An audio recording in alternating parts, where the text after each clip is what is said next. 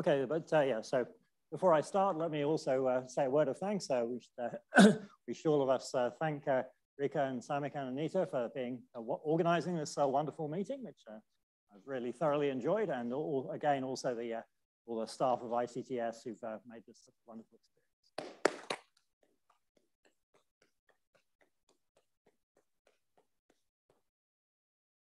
Oh, thanks to ambidexterity. So, we said the main ambidexterity theorem that we're aiming towards is formulated in the category of K and local spectra. So let's just have a few reminders about how that category works. We've got a spectrum Z. We're going to say, and K is our Morava-K theory, the two-periodic Morava-K theory spectrum. And we're going to say that Z is Ka cyclic if the K homology of Z is trivial. And then we're going to say that X is K local if it's got no maps from any Ka cyclic object Z. So the most basic example, of course, is that K itself is K local. And then we make an infinity category of K local spectra that's going to be called curly K. And a kind of key point is that we can make any spectrum K local. So you've got a spectrum X, and there's a localization, Lx, and you've got a map from X to Lx, and the fiber is Cx, and Cx is Ka cyclic, and Lx is K local. And the fact that Cx is Ka cyclic, and it's the cofibration, that means that the map from X to Lx gives you an isomorphism from the Morava-K theory of X to the Morava-K theory of Lx. So, this is a K equivalence. This is Ka cyclic. So Lx is 0 if and only if X is Ka cyclic. In other words, the K homology of X is 0.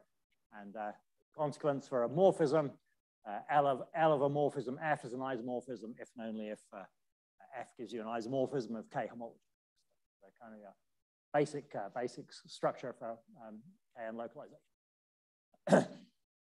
And we need to do limits and co-limits in K, right? We're supposed to be looking at these left and right adjoints, Q lower star, Q lower shriek.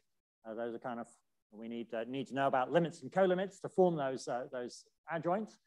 The limits, well, your curly K is just going to be closed under limits. So you just take the limits in the ambient category S, and that's all it, right? Get co-limits in K, right? If you take a co-limit of a diagram, you take a diagram in K and you take its co-limit in spectra, then the result need not be local, but you could just apply the functor L to make it local, and then that object will be the co-limit of the diagram considered in the category curve.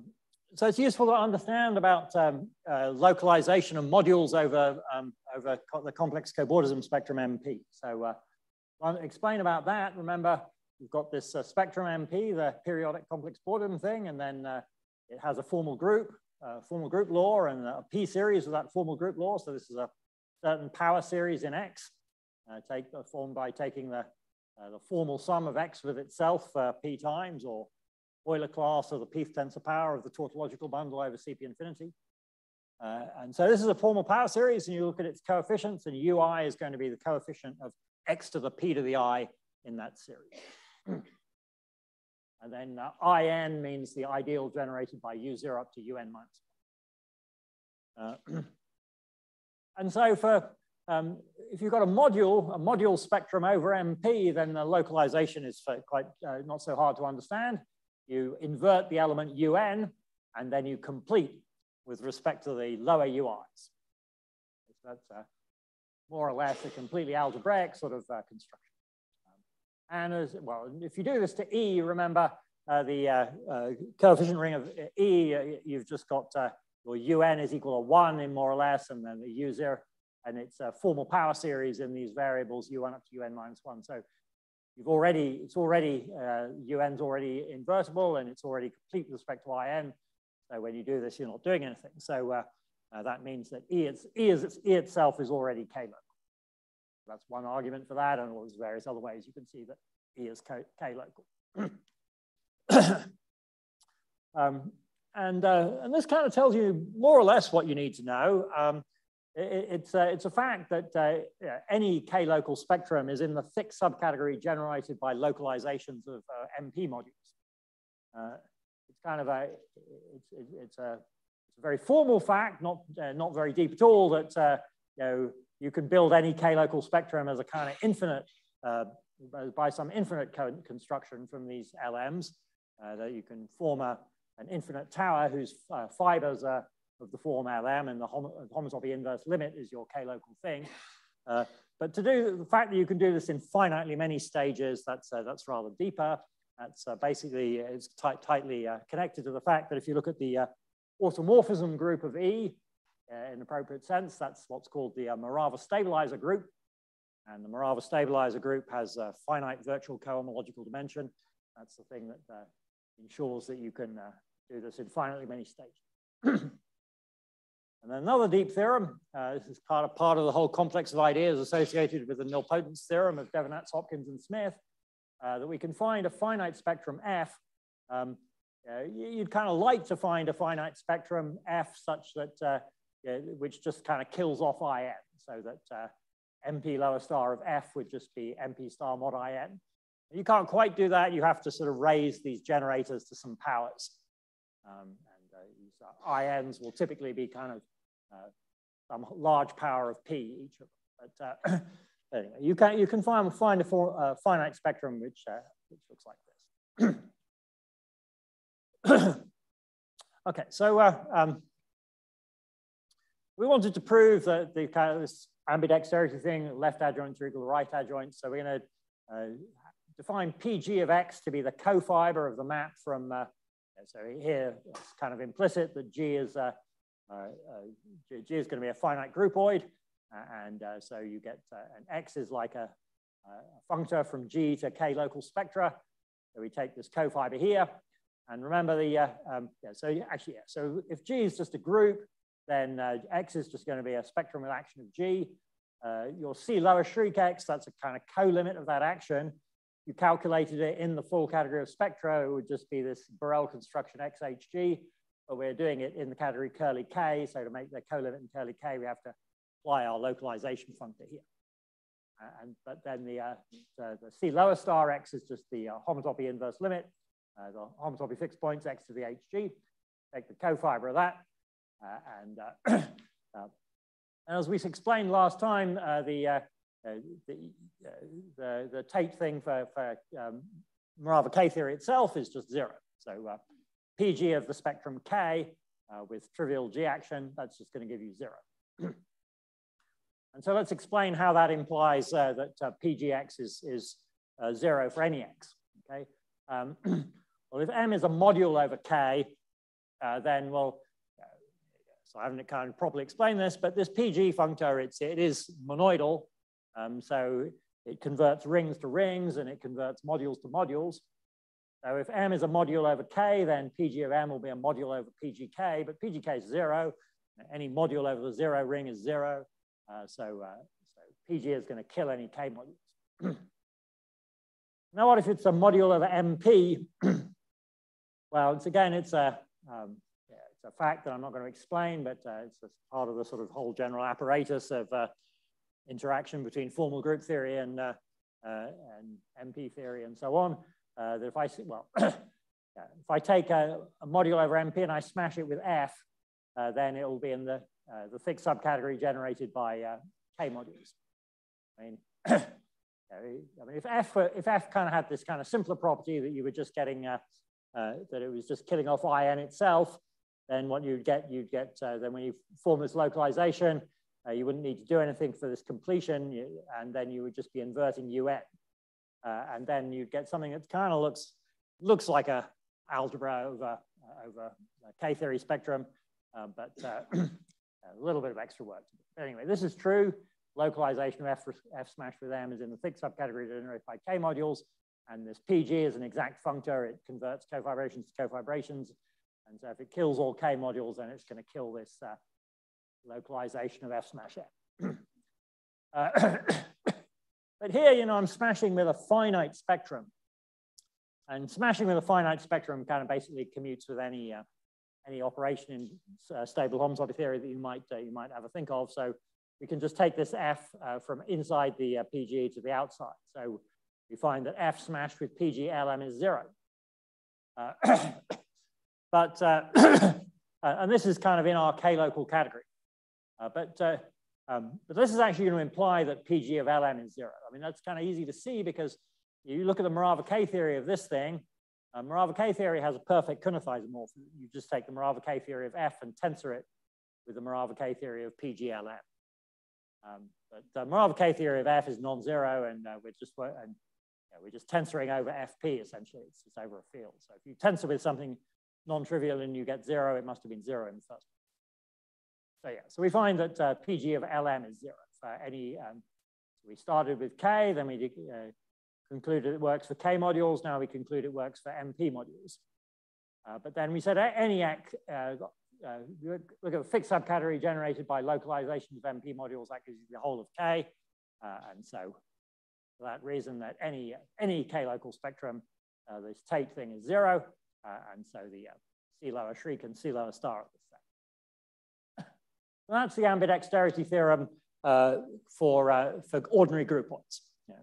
The rest of the lecture, we're going to try and get to do it for infinity groupoids, but this does it for ordinary groupoids. Okay, so before we do that, as part of the wind-up, build up to that, I'm going to say something much more elementary. We've got a finite groupoid G. The MG is going to be the rational vector space freely generated by pi 0 G. Pi 0 G is the set of isomorphism classes in the groupoid. That's going to be a finite set. And so this is a finite dimensional vector space over the rational. And the M upper star G is going to be the dual of that, which is just a set of maps from pi 0 G to Q. And this one is kind of naturally a ring just under pointwise multiplication. We're going to define a kind of inner product, a Q-valued inner product on this vector space MG. So the inner product of a basis element A with a basis element B is just the number of isomorphisms from A to B. In particular, that's zero unless they are isomorphic. So that's obviously like a perfect pairing. Gives you identifies MG with its dual. Okay, so this identifies MG with its dual. So it identifies MG with M upper star G, and so we transfer the inner product to get an inner product on M upper star G, and this can be described like this. So. Most convenient way to describe it, we choose one member of each isomorphism class, call those A1 up to AR. And then so you take your F and your G, you take the values at each isomorphism class and multiply them. And you have to multiply by this factor G of the inverse of the size of the group of automorphisms there. You said the order here on the MG side, and once you work out through all the dualities, you end up having the inverse of that order coming into the formula here. Okay. And you could actually, as I said, this M upper star G is naturally a ring. So what we could say is we're just going to multiply F and G, and then we apply this linear map theta, which is just you take values at the AIs and divide by the group orders. Now, the natural functoriality, I mean, M is naturally covariantly functorial and M upper star naturally contravariantly functorial. So I'm going to call it Q lower shriek from, we've got Q from G to H, then it induces Q lower shriek going forwards, just sending the basis element corresponding to A to the basis element corresponding to QA, or the dual thing, Q upper star is, gives you just Q upper star of G is just composing G with Q. But because we've got perfect pairings, you've got an adjoint. So I could say that, I had the Q lower shriek going forwards on the M side. You have the Q upper star is just the adjoint to that. So the inner product of Q lower shriek U with V is the inner product of U with Q upper star V. Similarly over here, and kind of everything is compatible in every way that you could possibly think of. And just as a side comment, so we got so we've given an isomorphism from M of G to M upper star G. Okay, the inner product induces an isomorphism here. And this is actually, if you think about it, this is just the same thing as what we were calling nu. You take Q, just Q, and then C upper star Q is the constant functor with value Q. And then C lower shriek of that is the co-limit. The co-limit of the constant functor is just mg. And the limit of the constant functor is m upper star g, and then the map corresponding to this inner product is just on U. Okay, so why did I introduce that? It's because it's a convenient framework for talking about classical character theory of classical representations. So, so we've got RG was like isomorphism classes of complex representations, and then formal differences of those. Those things are called virtual representations. RG is the ring of virtual representations of G.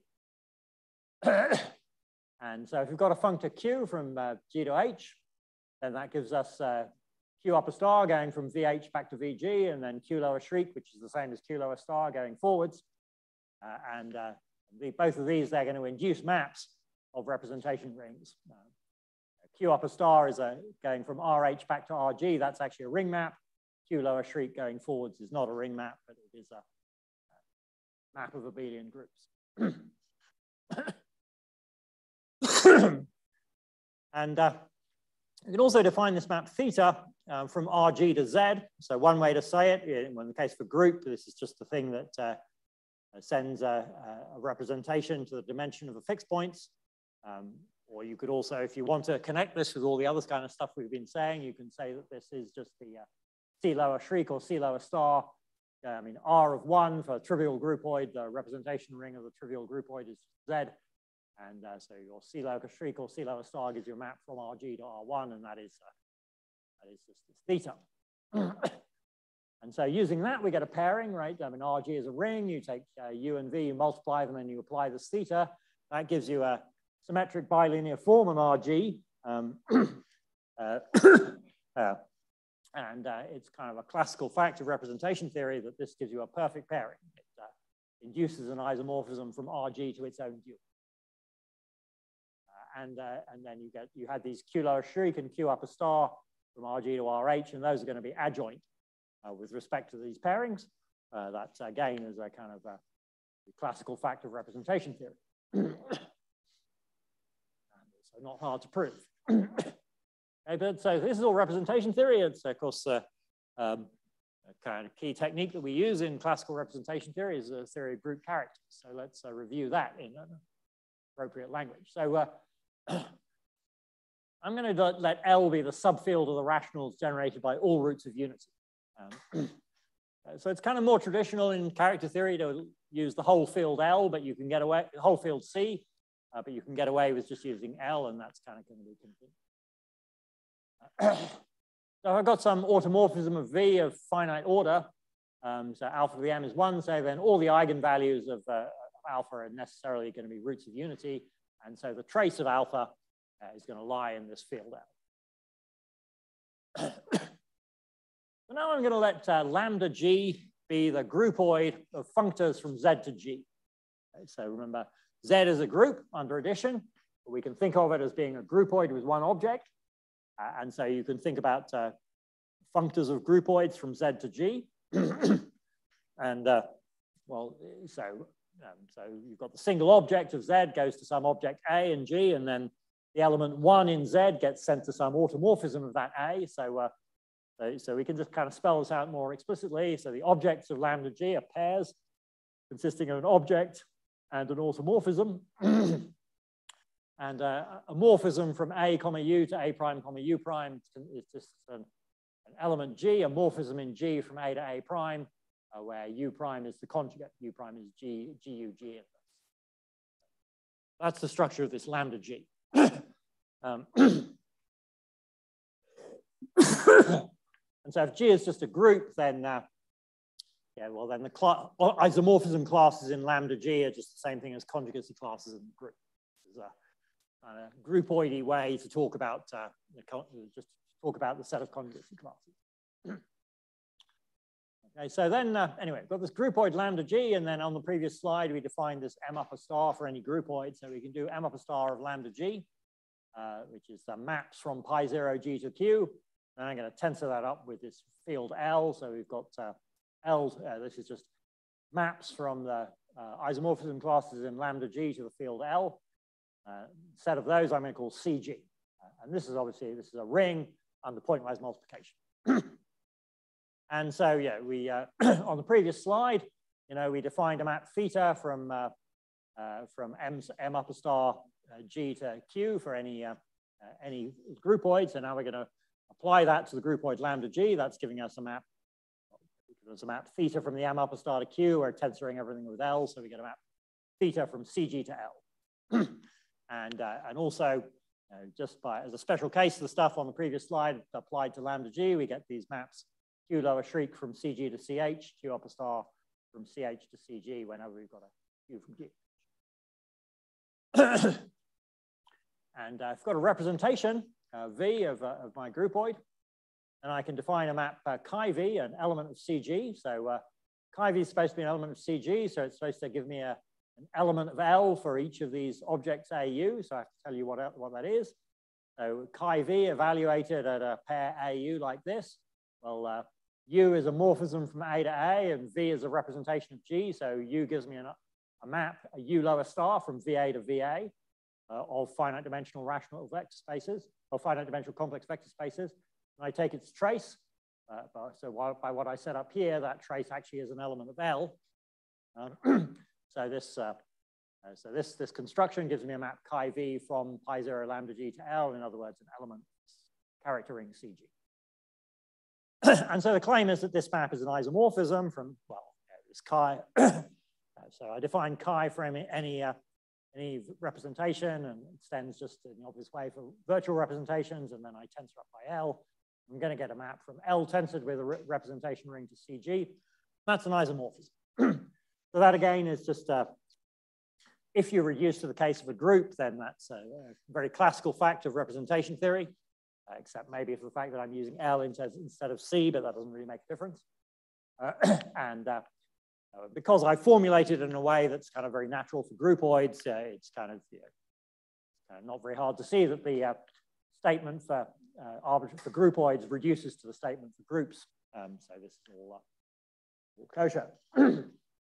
And you check that, I mean, here we had the inner products, the thetas, the Q lower shriek of the Q lower star and the Q upper star.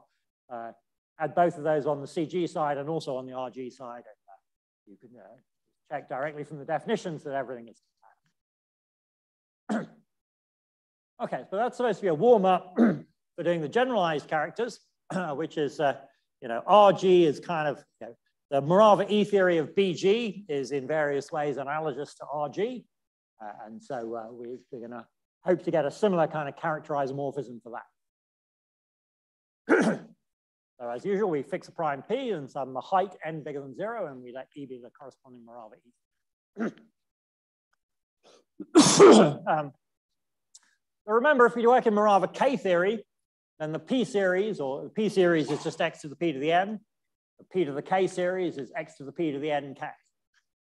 It is it's more complicated from Morava E theory, of course, but it's still, it's still something like a polynomial, something like x to the P to the n K. You can see that this P to the K series, you can factor it as something invertible that we don't really care about, multiplied by a polynomial, a monic polynomial of degree P to the n K, which will, and if we reduce modulo your generator's UI, then this polynomial GK will just become the P to the K series for Morava K theory, which is just x to the P to the n. And then this E0 of the cyclic group CP to the K, you just get the power series ring, and then you take the quotient by this monic polynomial. And because it's a monic polynomial, it kind of doesn't actually matter whether I think about polynomials or power series. It gives me the same answer. So this thing is just free of rank P to the nk over E0 generated by the power specs. Okay, so we've got these GKs, and we can make a sort of algebraic extension where we adjoin some roots. We can adjoin one root of GK, and then you've still then you can start adjoining. Then you sort of factor out. You adjoin one root alpha, and then you factor out x minus alpha, and you've got another polynomial. You adjoin some more roots. Carry on. So you can keep on adjoining roots until you've got a full set of roots for this polynomial GK. And the roots of GK, they'll also be roots of GK plus 1, but then you then you carry on, you adjoin more and more roots. So you keep on doing this until you've adjoined as many roots as possible for all of these polynomials GK, and that gives you this ring called L. This is supposed to be analogous to, you just, on the previous slide, we start with rationals and we keep adjoining roots of unity. Okay, so then a bunch of things we need to say involve this, this group Z mod P to the infinity. So let's just mention about that. So this is can be described in a whole bunch of different ways. One way is it's kind of the co-limit of all the group Z mod P to the K. I mean, the kind of obvious map goes from Z mod P to the K plus 1 back down to Z mod P to the K, but there's also an inclusion in the opposite direction, a co-limit of those, or isomorphic to this quotient where you take Z, you invert P, and then you take the quotient by Z, and that's also equivalent isomorphic to rationals mod the P local integers, or the p-adic rational numbers modulo the p-adic integers, or it's also isomorphic to group of all P to the Kth roots of unity, which is a subgroup of the circle. And a kind of key exercise to understand about here is well, there's obviously a map from the integers to the endomorphisms of Z mod P to the infinity that extends over the p-adic, so the completion. So actually the endomorphisms of Z mod P to the infinity is isomorphic to the ring of p-adic integers. That's also isomorphic to the character group homomorphisms from Z mod P to the infinity at West. Okay, so we joined a whole bunch of roots of all these polynomials, GK, so let's let theta be the set of all those roots that we adjoin. And it's not very hard to see that we had this formal group law plus E, which is formal group law over E, and so we can feed in these roots of these GKs, and it turns out it's kind of pretty formal that you take the formal sum of any two roots of these GKs, you're going to get another root GK. So this theta is actually a group under this formal sum operation, and it's isomorphic to Z mod P to the N. Z mod P to the infinity, N copies of that.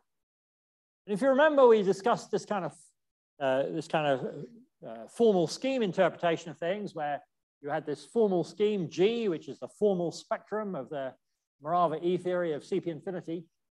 And in some sense, you should kind of think of this guy as being analogous to this. So sort of explain that in more detail, maybe. If you're familiar with elliptic curves, right? If you've got an elliptic curve, say over the complex numbers, or let's say you've got an arithmetic elliptic curve over Z, but then you can consider its complex points. So that gives you an elliptic curve over C. And you consider the torsion points in your elliptic curve over C. That's a group that's isomorphic to Q mod Z plus Q mod Z. And so there's a kind of relationship between your original elliptic curve and this Q mod Z plus Q mod Z group. And they're rather different objects in some sense, but on the other hand, they kind of have parallel properties. So often, if you want to think about what's going to happen with G, well, you sort of try and think about it, analogous things happening with this group. And then they live in rather different worlds, but nonetheless, there's some analogy that will guide you. Okay, so then we're going to look at the character group, the homomorphisms from this theta to S1, and using this fact here that hom from Z mod P to the infinity into S1 is p-adics. This theta star we see is isomorphic to N copies of the p-adics. I'm going to consider that as a groupoid with one object. And so now our lambda G, so on the previous slide, lambda G was the groupoid of functors from Z to G, but on this slide, it's the groupoid of functors from this theta upper star to G. And it's not very hard to check that any functor from theta upper star to G will factor through theta star mod P to the K for some K. So think of this as being a co-limit like this. And then we're going to define CG again, more or less the same as on the previous slide. We take this groupoid lambda G. This is a finite groupoid. We take the M upper star thing, which is a rational vector space of finite dimension, and then we tensor it with this fancy ring L that we just constructed up here. And so that's the same thing. It's just functions from the isomorphism classes in lambda G to L. Okay, so how are we going to define some kind of character map? Well, So let's look at this. We had this theta star mod p to the k coming in here, and if you look at the classifying space of that and its e-cohomology, also from the sort of standard story that we said about Morava E theory of classifying spaces of abelian groups, you've just got n variables x1 up to xn, and then you kill off the gk's of x1 up to gkxn. And so in other words, you're making x1 up to xn be roots of this polynomial gk. And kind of L is where we've sort of adjoined roots. And if you think about what it means, there's some pretty obvious map from this guy to L. Okay, so if I've got some u going from theta upper star mod p to the k to the g, then that gives me a map classifying spaces, and classifying space of this, the classifying space of g, and then you apply the Morava E theory, e-cohomology. That gives you a map from E upper 0 BG to E upper 0 of this ring here. And then we follow it with this phi k going to L. So any such U is going to give me a map from E upper 0 BG to L. And we put all these together. You're going to get a map chi from L tensored with over E0 with E0 BG going to this CG. And so the key HKR theorem is that analogous to the classical fact of about character rings in classical representation theory, is that this map chi here is an isomorphism. So notice, of course, oh, actually, I'm not sure I even said. I think I didn't say this correctly. Yeah. Oh no, I did say it correctly. So yeah, in forming this L, I didn't start with E0. I start with the rationalization of E0. So this, so both sides of this are kind of rational vector spaces. It's a kind of standard thing in stable homotopy theory that tensoring with the rationals is often quite a destructive operation. It often destroys information that you really need to keep. So this is not telling us really quite as much information as you might hope for, but it does tell us quite a lot of information. And again, both sides have natural inner products because of the, remember we had this ambidexterity theorem, which says that E upper 0, E0 BG is naturally self-dual. So we've got a kind of inner product in the E0 case, and then we've got an inner product on CG, just coming from the kind of fairly naive inner product on these M upper stars. And you've got the Q lower streak and the Q upper star, and everything is compatible in this idea. Okay, let's have a bit of a little bit of a look at the proof of generalized character theory.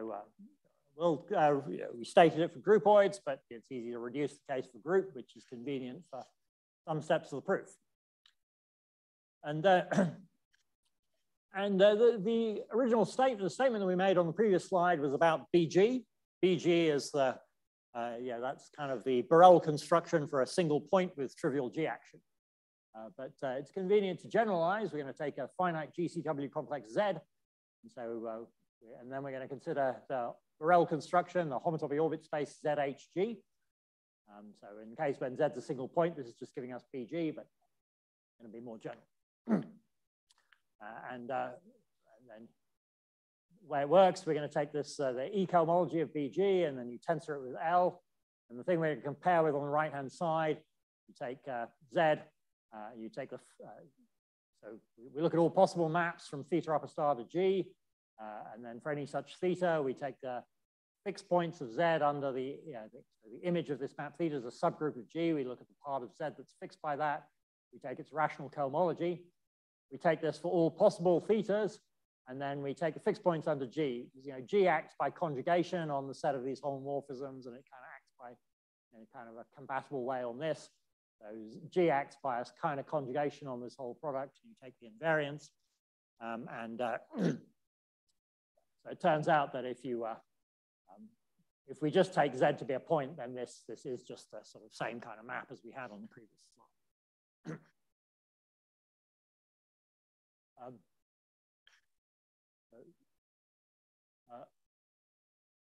Yeah, I'm taking the fixed. No, this is ordinary rational cohomology. Okay, I mean, mean, in the case where Z's a point, you know, this is just supposed to give me Q. Okay, so I'm taking a tensor product over Q with a finite dimensional rational basis.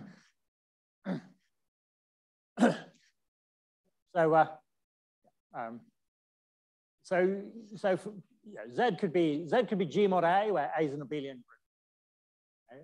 And then you take G mod A and you take the Borel construction, you just get the classifying space of A.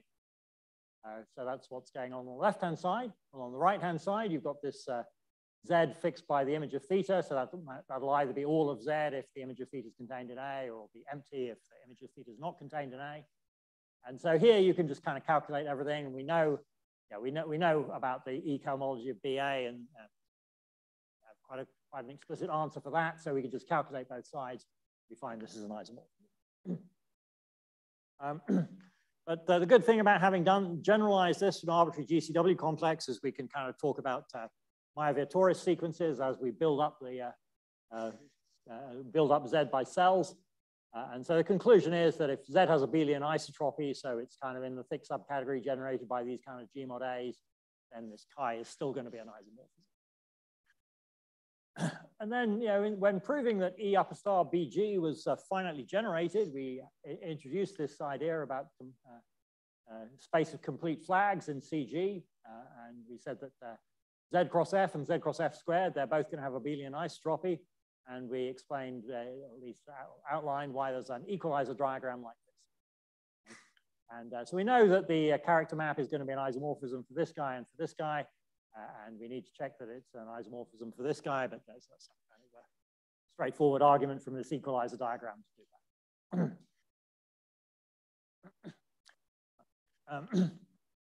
that.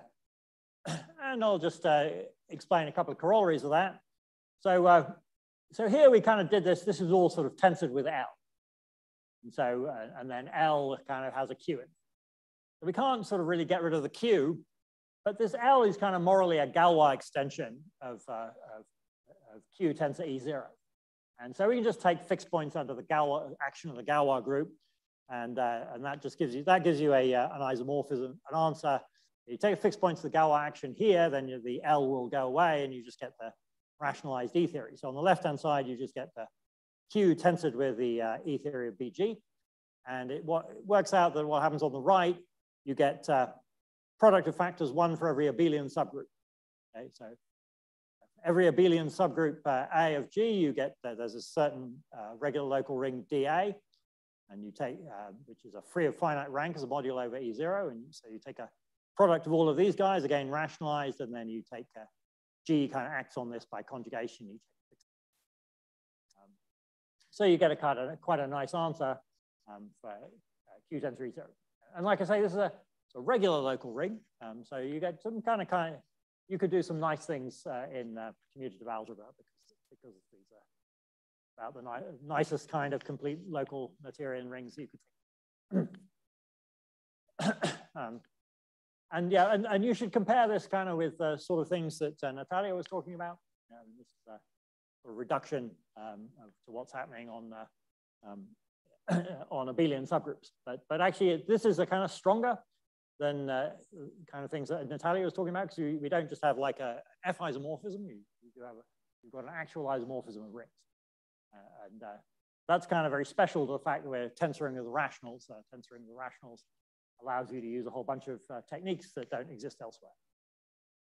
And what's this DA about?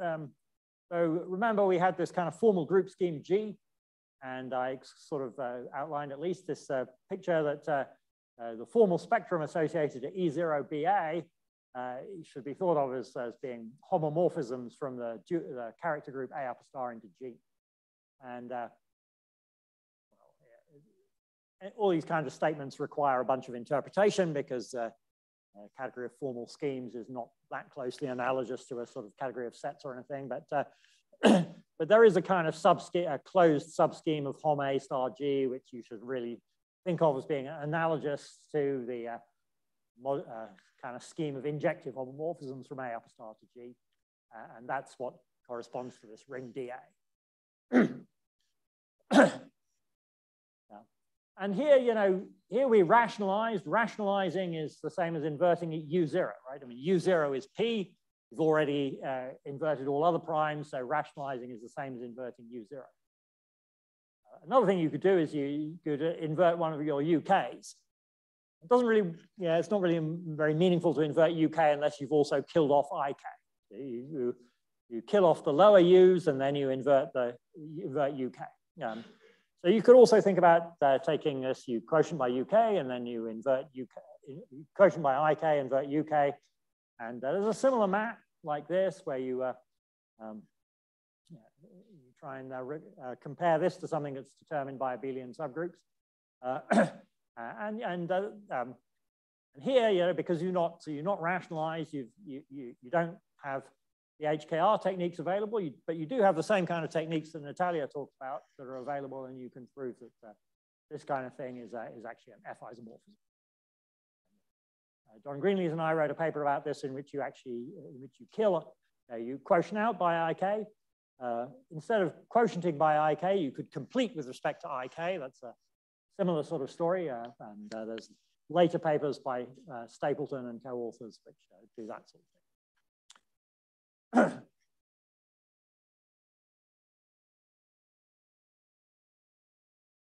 No, I mean, yeah.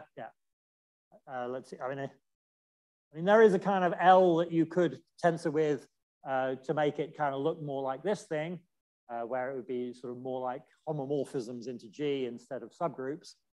But that, yeah, so that would kind of make it. You could get something that's kind of more analogous to this description here, but it wouldn't make it an isomorphism. You can't reasonably expect to get an isomorphism except in the K equals 0 case. Okay, so for later use, I want to sort of explain a little side point. Okay, so let's, for simplicity, we're going to consider this case where you've got some finite group or groupoid G, and then I'm going to assume that E1BG is 0 and E0BG is a free module of finite rank. Now, that's a very common case in the calculations that people have been able to do.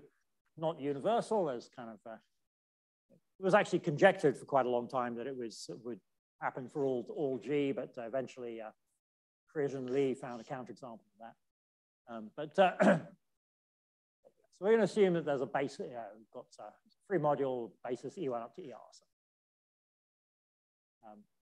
And then so we had this pairing on E0BG where we said this general form of our perfect pairing. You take F and G, you multiply, and then you apply this theta here. There's a different map from E0BG to E0 that we could consider as a trace map. So the idea with that, you pick any basis, and then you take, you've got your element F, you multiply it by the basis element EI, then you expand that out in terms of your basis. So it's a sum of AIJ, EJs. So these AIJs, they're kind of, they form the matrix corresponding to multiplication by F.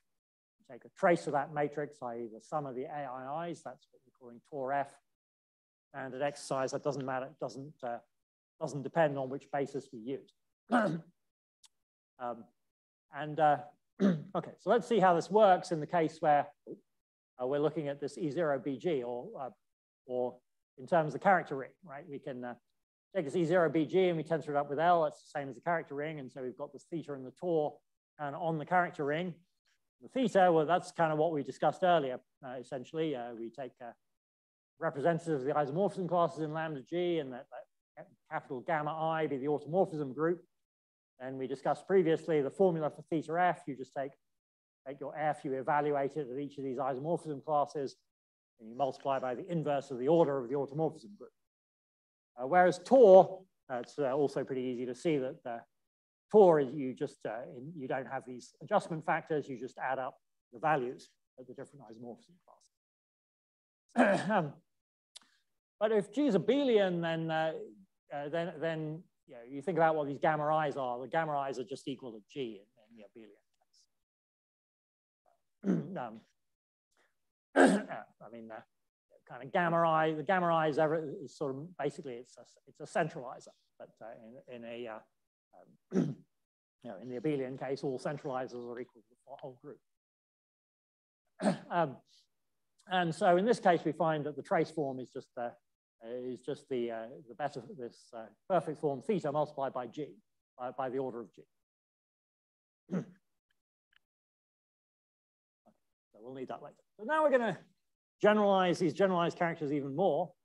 So for a space, I'm going to define lambda 0 g to be the co-limit of this homotopy classes of maps from this classifying space theta star mod p to the m into x. Kind of the point about this is if our x is equal to bg, then it's pretty easy to identify this lambda 0 x with just the set of isomorphism classes in lambda g. So our character theory involved these sets pi 0 lambda g, and now we can try, got this lambda 0 that generalizes that. So you can define a character ring for a space. Cx is just maps from this lambda 0 x to L. And by essentially the same construction as we had before, we've still got a character map. Character map from L tensored with E0x to Cx, and that's going to be an isomorphism in the case where X is the classifying space for finite groupoid. Okay, but it's going to be an isomorphism for some other cases as well. So to explain that, let's recall about Eilenberg-MacLane spaces. So traditional notation for Eilenberg-MacLane space would be KAD, but I want to use K as the Morava K theory. And also, anyway, this seems to be popular in more recent literature. Default, so you've got an abelian group A, you apply BA, you apply the classifying space, you get BA, but when A is abelian, BA is actually a topological group, so you can apply, take its classifying space again, you can do B squared A and carry on like that, and then the default classifying space of A is the same as this Eilenberg-MacLane space KAD. It's basically characterized by these properties that pi d of B to the dA is A, and all the other homotopy groups are trivial. And it also has this property that if you look at the homotopy class of maps from a space Z into B to the dA, that is just your default, the Deith cohomology of Z with coefficients in A. Now, so we're looking at this theta star mod P to the M, or theta star mod P to the K. That's it's, somewhat similar to just the original theta star itself, which is the p-adix to the n, and the p-adix to the n is sort of similar to Z to the n. And the classifying space of Z is a circle, so classifying space of Z to the n is torus, n torus like that. And and the homology of that torus is just exterior algebra.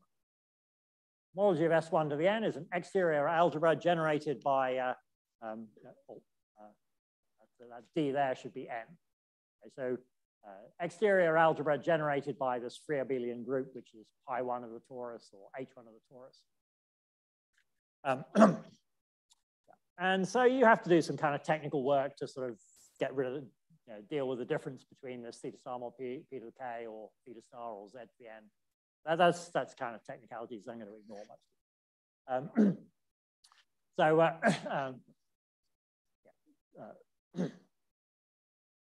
So if we sort of ignore the difference between theta star and Z to the N, then we come to this conclusion here that lambda 0 of the default classifying space of A is just A to the power n choose D. Actually, that's not quite true. Actually, should have said something slightly different. Lambda 0 B to the D A is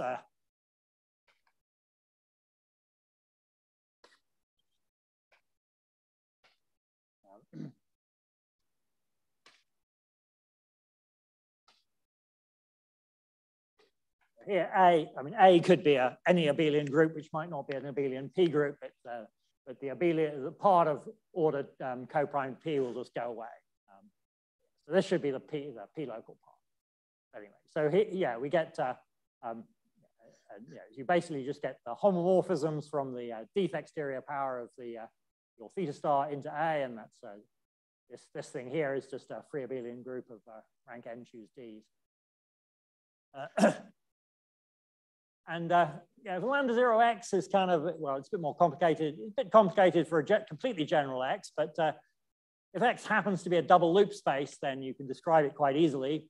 In that case, a case where x is double loop space, your lambda 0, it's just homomorphisms of graded groups from the full exterior algebra of theta star to the homotopy groups of X.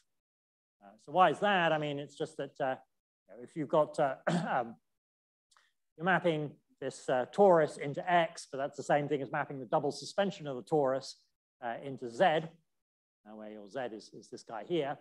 And double suspension of the torus splits stably. I mean, the general fact, the double suspension of a product is just the double suspension of S0 and the P and the Q and the smash product. And so double suspension of a product of two spheres is just a wedge of spheres. And double suspension of a torus is just a wedge of various spheres.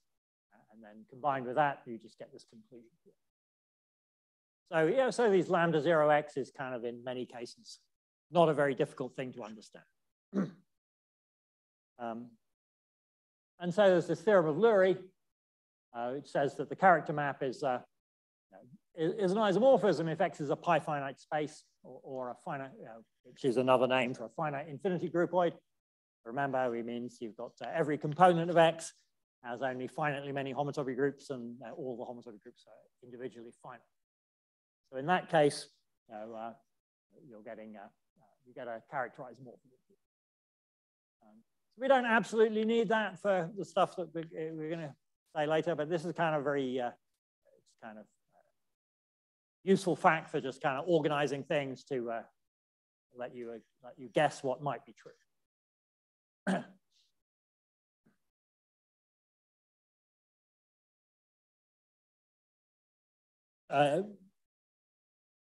Well, so certainly that's part of the proof. There's some other steps, but yeah.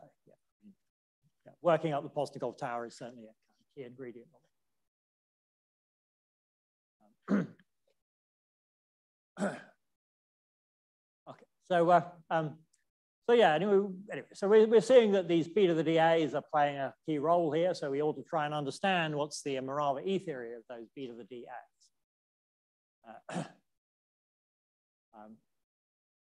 So we said that if you look at, you take the ecomology of BA and you take its formal spectrum, that's Hom A star G. But actually, to kind of organize various things,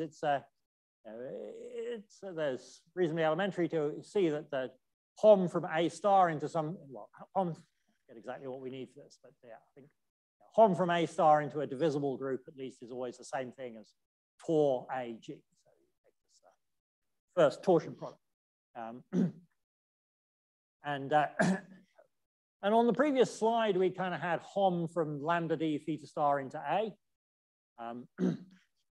And kind of as an extension of this sort of thing here, it works out that this is the same as you take you can take a kind of d plus one fold Tor. You can,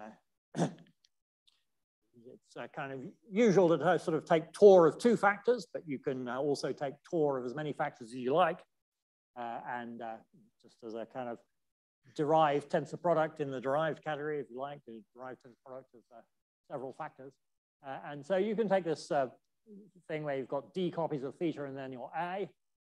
And then like here you've got like the alternating part of the default tensor product. And again, you take some kind of alternating part of the Tor. These things can be identical. And this is kind of the right way to sort of control the functoriality. Okay, so then we want to understand about the Morava E theory of these Eilenman-MacLane spaces. So if D is 1, you think the spoof of E0 BCP to the K, then that's just a kernel. That's just Hom A star G, but that's just a kernel of multiplication by P to the K as a self map of our formal group G. And then you take the dth exterior power of that. You do have to, you shouldn't take this to be too lightly. I mean, we're taking tensor powers or exterior powers, not of groups, but of group schemes. And one needs some technical work to make that work properly, but it can be done. And so we get this thing here, and I'll just mention that like I say, G is kind of like theta. So this kernel is kind of this kernel here is kind of like Z mod P to the K to the power N, and you take exterior powers of that. Well, if you go past the nth one, you'll just get 0.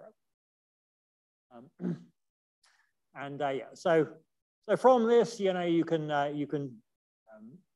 do the same thing with CP to the K, replaced by an arbitrary finite abelian group A, and kind of the right way to control the functoriality of it is to describe it again as an iterated Tor. So you have that kind of Tor of D copies of G in this A, and then the alternating part. And this is kind of not really on the main line of things we're doing, but I'll just mention it anyway. You could take the n plus first classifying space, yeah, or Eilenberg-MacLane space kzn plus 1, which is more or less the same thing as kz mod p to the infinity n. You take spiff of the E0, that's just like the last alternating Tor. This is actually a one-dimensional formal group of height 1. Okay? I mean, these, you know, if we do this for d less than n, then you get something that's just kind of, it's not, you know, the Morava E theory ring is not just a power series, it's a power series ring in several variables. When we get to the last one, again, it's just got a power series ring in one variable, kind of like the Morava E theory of CP infinity. And again, so it gives you a formal group. Formal group law that we started with had height n. The formal group law associated to CP infinity has height n, but this formal group law associated to this last thing, the kz mod p to the infinity n, this actually has height 1. It's kind of isomorphic, the multiplicative formal group. So there's a bunch of interesting stuff that comes out of this. That's just kind of, that's a more explicit statement of the same thing. You take the E0 of this last Eilenberg-MacLane spectrum, last Eilenberg-MacLane space, you just get power series on one variable, and it has this very, your Y can be chosen, so you've got this very simple formula for the coproduct. You just get this kind of multiplicative formal group law thing. Also mention, yeah, so I've said this for Morava E theory, of course, you've got parallel results for Morava K theory. And all of these guys, these K0, B to the D, A, this is a finite dimensional vector space over FP. And it's a ring because the Morava K theory space is always a ring. But also these B to the D, A's, these are commutative topological groups. So you get a Hopf algebra structure, bicommutative Hopf algebra structure on this guy here. And category of finite dimensional Hopf algebras over FP is actually equivalent to the category of modules over a certain ring, so-called Dieudonné ring. Non-commutative ring, but kind of fairly mild kind of non-commutativity. And yeah, you've got this, there's this equivalence of categories. And if you look in the Hopkins-Lurie paper, they need to know a bunch of things about these rings, and they say a bunch of things in the language of Dieudonné models. Not absolutely compulsory to use that framework, but it is a useful way of organizing calculations about this. Okay, so now here's our general ambidexterity theorem that we've been working towards. You've got any functor Q of finite infinity groupoids or pi-finite spaces, and the claim is it's ambidextrous, so that the Q lower shriek is isomorphic to Q lower star as functors on these category of parameterized family of Kn local spectra. So it's but yeah, by definition of what we mean by pi-finite spaces, we see that with all the fibers of this Q, they're going to be truncated. They're M truncated for some level M. In other words, all the homotopy groups vanish for K bigger than M. And kind of stuff that we did before based on the Greenleaf-Sadowski theorem tells us that everything works when M is less than or equal to 1. And we're going to do M bigger than 1 by induction. And so as a kind of key case, we want to prove that making a statement for any Q from X to Y, but the kind of key special case is where we're just looking at the projection from the Eilenberg-MacLane space, B to the MCP down to 1. So let's explain that reduction. Okay, so suppose we know that this C is ambidextrous. Well then, by the usual kind of reduction to comma categories or fibers, we know that for any Q whose fibers are isomorphic to B to the MCP, that'll be ambidextrous. And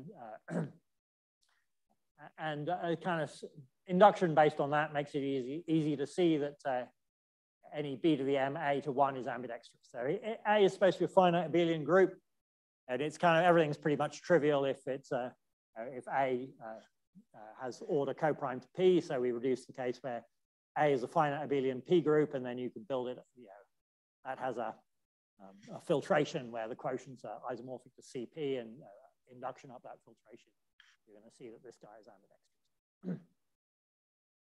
And so again, that means that you've got any Q where the fibers are of the form B to the MA, those are going to be ambidextrous. And there's kind of an obvious one of those. I mean, I'm going to assume that X is M truncated, so the homotopy groups of X are trivial past pi M. And then there's this Postnikov truncation where this is X less than M, so you just kind of kill off the mth homotopy group. So you've got this map like this. The fiber is B to the MA, where A is the last homotopy group of X. So you've got, so this map here, this Postnikov truncation map is going to be ambidextrous. But then by our induction hypothesis, the map from X less than M down to 1 is going to be also ambidextrous. And composition of ambidextrous maps, there's a bunch of formalities to deal with about this kind of thing, but I hope it's very plausible. The composition of two ambidextrous maps is ambidextrous. And so from this, we conclude that any map, so any M truncated map going down to 1 is ambidextrous, and then by the same usual thing about reduction to fibers, any map with M truncated fibers is ambidextrous. So this little block here explains why it's enough to do this case. And in the case M equals 1, if you remember, what we first proved is the Greenlee-Sadowski theorem that C lower shriek K going to C lower star K as an isomorphism. And then from that, we managed to deduce that the kind of full thing at level M equals 1. And in the same sort of way, for higher M, it's still going to be sufficient to prove the ambidexterity isomorphism in the special case where we just got K considered as a constant functor. And again, in this case here, where our map is just the projection from B to the M CP down to 1. Okay, so this, this guy here is just the homotopy groups of this spectrum is just a K homology of B to the M CP, whereas this guy, the homotopy groups on the right-hand side, is the K cohomology of B to the M CP.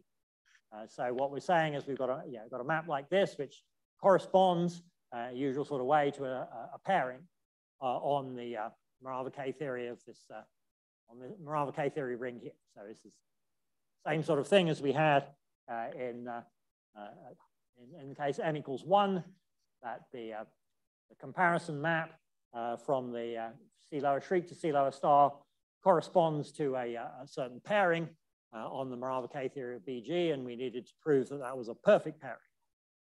Yes, in that case, we sort of deduced from other things that it was a perfect pairing, but it's actually an equivalent statement to say that this pairing that we get is perfect. And I've kind of glossed over the fact that we've actually got this map here, right? I mean, there's we do need to say some stuff about from the previous case in the induction, we get this map, and I don't have time to sort of explain too many details about that. From the M-1 case, we produce this map, and we want to prove that it's like this. And this map here, like I say, it corresponds to a specific pairing on this ring, and we want to prove that that's a perfect pairing. It's equivalent to say, by fairly standard ideas about the relationship between Morava-K and Morava-E, to say that this pairing is perfect is equivalent to saying that this pairing is perfect. But it's going to be better to work with the Morava-E theory because the Morava-E theory thing is torsion-free, and the next step you're going to see we're going to be multiplying by some integers. Okay. And so the pairing is, as in the case M equals 1, we find the pairing is, to find the inner product of F and G, then you just multiply F by G, and then you apply this map theta, goes down to E0. And again, as in the case, there's also this trace map. I mean, and again, a trace map in very great generality. Whenever you've got a ring that's finitely generated free module over E0, then you're going to get a trace map like this. And then there's some extra work to do. I mean, well, so we kind of explained in the m equals 1 case why it's true that the tor and the theta are just, tor. In the m equals 1 case, tor was just equal to the order of the group multiplied by theta.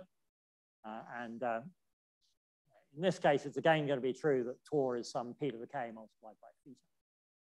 So there's a bunch of work going in to prove this, which I'm not going to talk about. But anyway, so then, we want theta to be give us a perfect pairing. This tor's not going to give us a perfect pairing. There's going to be some discrepancy because lots of stuff gets multiplied by p to the k. But we can just look at the map given by tor, and then we can ask whether, well, if firstly, is it, can we, if we divide it by p to the k, does it give us a perfect pairing? And well, that's just that's kind of an algebraic question about the structure of this ring here. And the structure of that ring is kind of is reasonably well understood. As I say, I had this. I gave a rather abstract formulation of it on the previous slide in terms of these iterated tor of the formal group, but that came out of it. That was a theorem of Ravenel and Wilson, and they proved it by kind of much more hands-on sort of elements, methods where you actually calculate with elements and so on. And so we've got a reasonable hold on this structure of this ring, and we can try and calculate this trace map and so on, and we can do enough calculations to prove from this description here that this theta gives us a perfect pairing, and that proves, and via this whole sequence of reductions, that proves the general Hopkins-Lurie. So we'll stop there.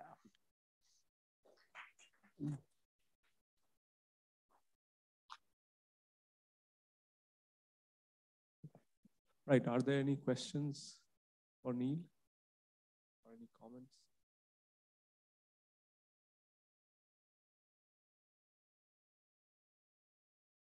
All right, if not, let's thank Neil once more for a very informative series of 4 lectures. Thank you.